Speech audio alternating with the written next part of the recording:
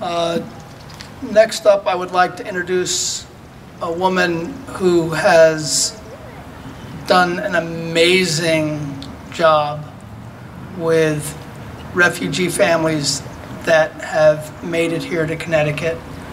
Barb Davis is president of the Danbury Area Refugee Assistance Group, also known as DARA. And I've had the privilege of working for her a little bit with some tutoring of some of the kids who have come here. And she's got a very important message to share with us.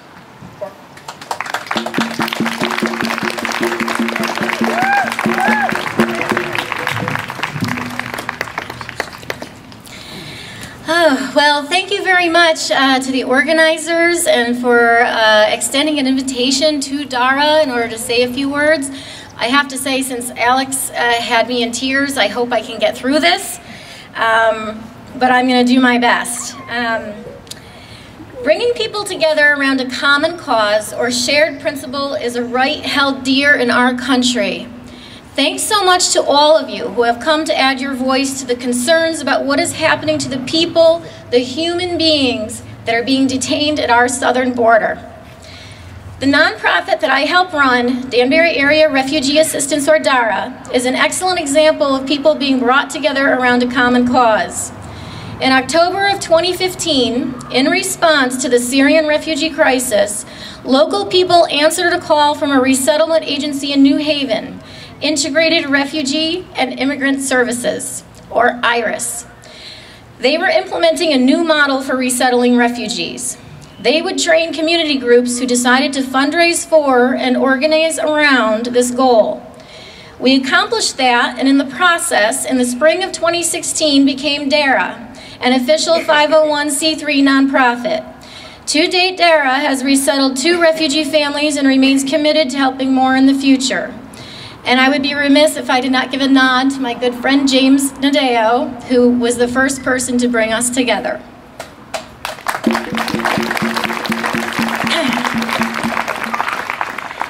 What many people are not aware of, however, is that the legal definition of a refugee is very specific. Those granted legal refugee status have fled their home country due to war, oppression, famine, and natural disaster. When they arrive in a border country, they apply to the UN. If the UN grants them refugee status, they are then assigned to a host country who continues vetting them for several years while abroad. If they get through that vetting process, they are then welcomed by the country to which they have been assigned. This is the population that DARA is charged with helping. Legally speaking, asylum seekers are different. They also have fled their home country when they fear for their lives and the lives of their families, but they can only apply for asylum after they have arrived in America or any other country that works with asylees. Even though the legal definitions for these populations are different and require different processes, there are a couple of very important similarities. The first and the most important is that they are all human beings in need of help. It is in this humanitarian spirit that DARA adds our collective voice to this vigil this evening. The other similarity that seems to be lost in much of the current dialogue is that both of these processes are protected by international law. The Universal Declaration of Human Rights was adopted by the UN in December of 1948. The United States was a leader in drafting this declaration and voted for it when the UN adopted it.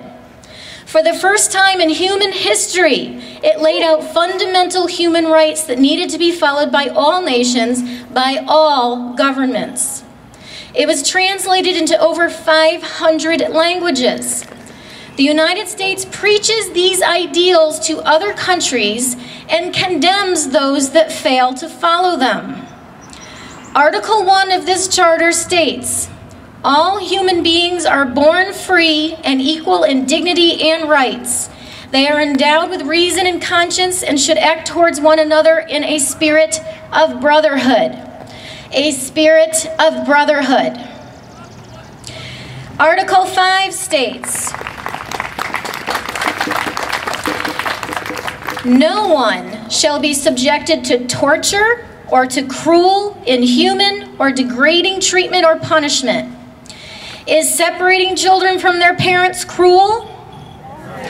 The experts say yes, that it will lead to trauma that will affect them the rest of their lives. Most parents would say yes. I think all would if they were asked about their own children being separated from them. Is having facilities without adequate running water, enough food, or even soap and toothpaste inhuman and degrading treatment? Yes. Or children sleeping on concrete without blankets or being given enough help when they are sick? Yes. Of course, all of that would qualify as inhumane, degrading, and simply shameful. We are failing to uphold the promise we made to the world back in 1948 if we allow this to continue. The American people who believe in these basic human rights need to be screaming from the rooftops that this is not okay. It is possible to implement legal and secure procedures to help those that are looking for safety and security for their families. The refugee resettlement process is an example of a secure process. Certainly we can do better for asylum seekers as well.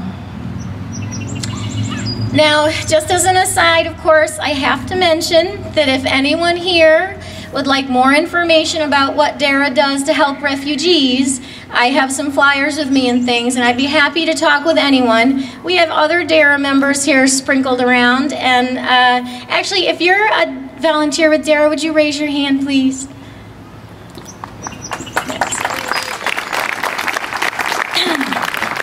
Thank you. And believe me, volunteers at DARA are incredibly committed. They work incredibly hard.